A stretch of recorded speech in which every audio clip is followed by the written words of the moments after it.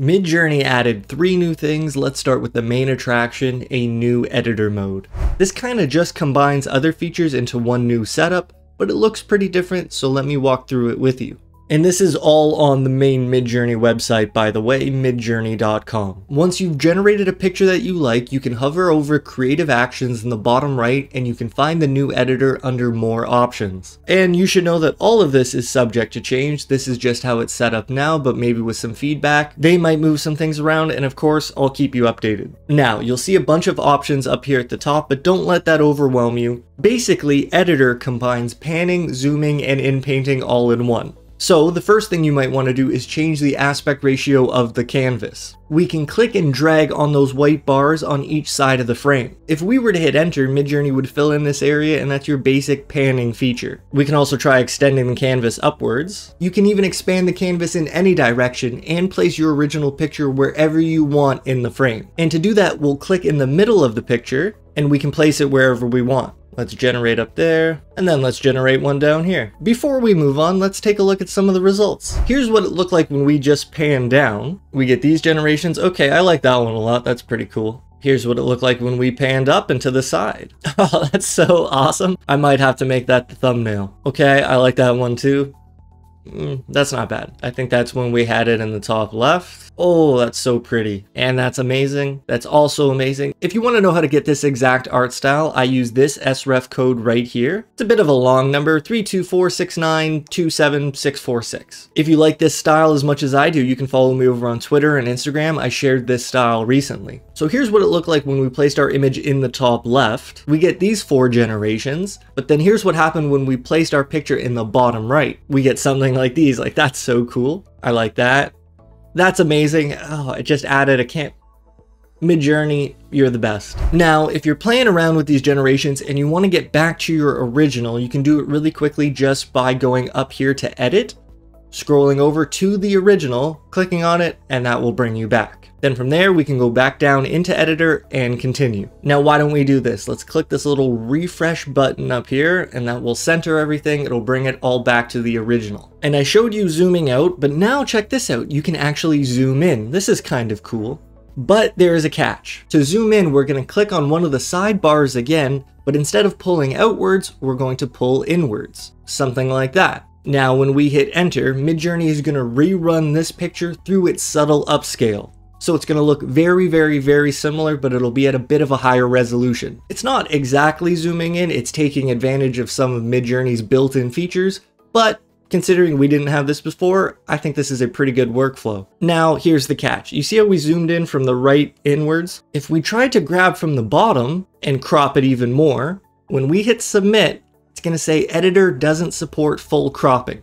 That's because you can only zoom in left, right, or up and down. Let me go through that again. It's a little confusing. So we'll click reset. Now, if we grab the bottom and we scrolled up, we can hit submit and it will run this through the upscale. But we can't also grab it from the right or left. This is not going to work. You either have to choose the right and left to bring it in or the up and down. I don't know why that's the case. I can't imagine it's going to be that way in the future. But for now, you have to recognize that that's not going to work. You can't grab the frame from every direction. You got to choose the up and down or the left or right. Sorry for emphasizing that so much, but that could get a little confusing. And that's what the zoom in will look like. Or that. I think that's a pretty cool cropping feature, especially for someone who doesn't have any other software tools that could help them with this. All right, again, we're going to go back to our original by scrolling over edit and then finding the original. Now let's get to InPainting. Again, you're going to go into editor. And let's focus on the top left here. We have erase and restore. We'll start with erase and you can actually change the size of the brush. That's done over here. Right now it's at 100, that's the default. And it's gonna look something like that. Well, that's okay, I guess. You can hit Control-Z or Command-Z on your keyboard to get rid of this, or this little undo button at the top. And if we increase the brush all the way to 250, it can get pretty large. And one thing you should know about InPainting is that the larger the area, the better. Don't get too specific. Midjourney's going to know what you're looking for. Select more than you think you would need to. So let's select her glasses, all of her face, and then over here on the right side, we can actually edit the prompt. You can click and change anything right here. So we'll go portrait of an Instagram model, and I'll say wearing purple glasses. She had blue ones on, now we're gonna change it to purple. When we hit submit, let's see what happens. Okay, these look kind of cool and they generate pretty fast. There's number 1, 2, 3, and 4. Which one do you like the best? I think I'm a fan of number 3 here. Now, if you tried this and you didn't select the right area or it didn't quite work, but you don't want to have to select everything again, you can go up to the restore button, which is right beside eraser. And this will allow you to just repaint some of the original image.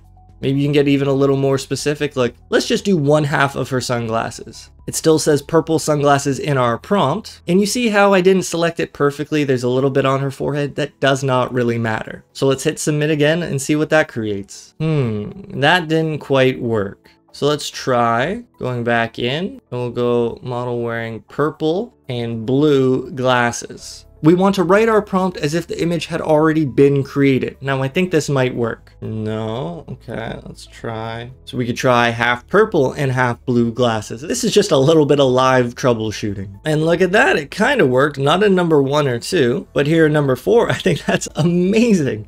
Maybe it's a little pink more than purple, but still, I think you get the idea. Maybe that'll be the thumbnail. I don't know. Now, everything I showed you so far was pretty manual, but you can use the scale button right here to do things a lot quicker. Maybe you only want the image at 36% size. You can do that there and then click on the middle and drag it wherever you want. Alternatively, you can see a set of aspect ratios in the top right for a quick selection. So right now it's in 16:9, but we can just click 2:3 and it will change the frame for us that way.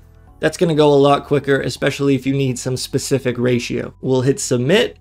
But again, you can click the middle of the image and place that wherever you want inside of the new frame. So let's go near the top. And I noticed that our prompt still has the purple half of the sunglasses. So you know what? Let's just click reset prompt and that will change it back to what we had originally. And we could end up with something like these. That one's kind of cool. Okay, I said there were 3 things that got updated. Let's move to the second. Over here on the left side of the Midjourney website, we can see chat. These are your basic chat rooms, but the big update is that these are now synced with Discord. So in a few specific chat rooms, people talking on Discord will be live synced to the website, which means you can talk to your friends even if you're on different platforms. Based on the announcements, at least for now, there's 2 channels that I don't know about. It says no access, but Prompt Craft, General 1, oh, and Super Users. If you have over 1,000 images created, you're part of the Super Users Club. So we can click down here on Super Users, and now I bet a lot of the people here are actually just creating over on Discord. Let's try a cute neon smiley face saying, hey everyone, let's see what this creates. All right, those aren't bad, but these chat rooms can get a little hectic. As you can see, my images basically take up the entire screen, and that's gonna happen when everybody else is creating images as well. So what you can do is at the top, instead of all images, you can simply click on your images,